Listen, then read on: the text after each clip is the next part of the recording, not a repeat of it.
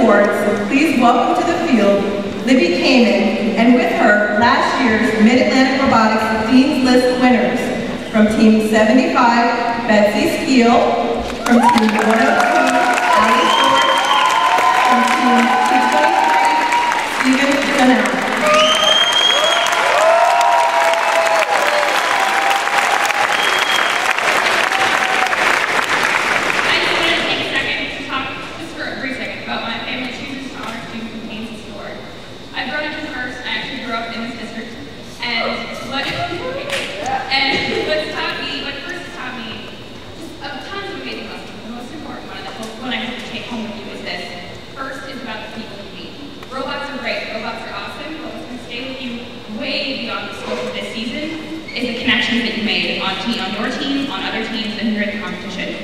I've met some of my dearest friends because of First, and I have no idea what I'd do without them and the support of the First community.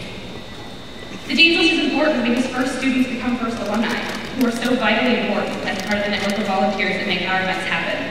By identifying outstanding students, we're showing you role models for the next generation of First leaders.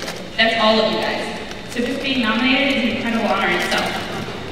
My family is so proud of each and every one of you, and today we're going to honor 4 Dean's List finalists and send them off to the championship.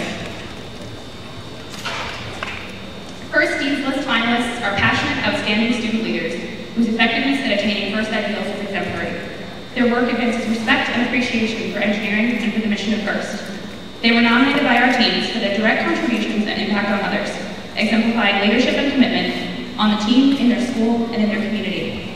First Dean's List finalists recognized here today are also our nominees for the First Dean's List Championship. And I'm going to let last year's winners tell you what the judges have to say about our four Dean's List finalists. Our 4 finalists are passionate about all things First. They balance their technical expertise and contributions to their teams with demonstrated entrepreneurship and creativity in how they increase awareness of First. They are ambassadors for First in summer camps, events in their hometowns, at their schools, and on social media. They love talking to others about First and are relentless in seeking opportunities to share their passion. A quote from John Quincy Adams best described our 4 Dean's List finalists.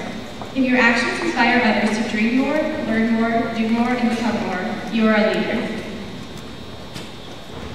We are going to announce all 4 names at once, so you can hold your applause until they've all been recognized. Our 4 Mid-Atlantic Championship Dean's List finalists are Logan Visser from Team 365, accepting as Carol Baroda. AJ Ryan from Team 2016. Karen Hahn from Team 1672. And William Thompson from Team 357.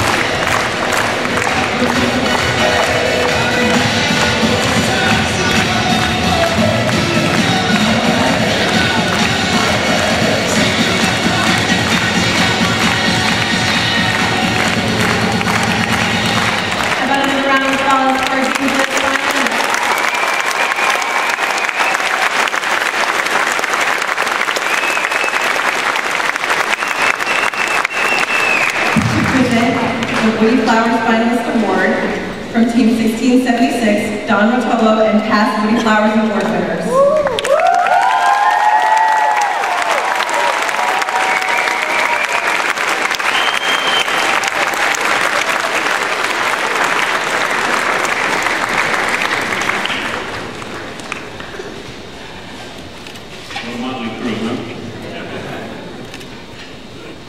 Woody Flowers Award celebrates effective communication in the art and science of engineering and design.